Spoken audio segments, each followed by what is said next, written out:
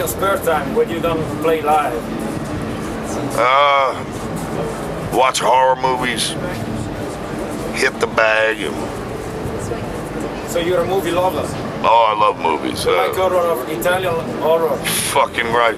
Like Mario Bava, you know it?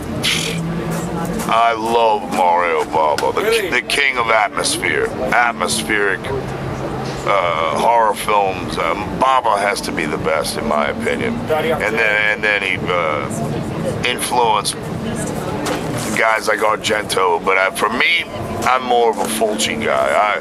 I like Lucio Fulci. What the movie you like most about Lucio Fulci? Oh, that's tough, but House by the Cemetery probably. Great title, great soundtrack.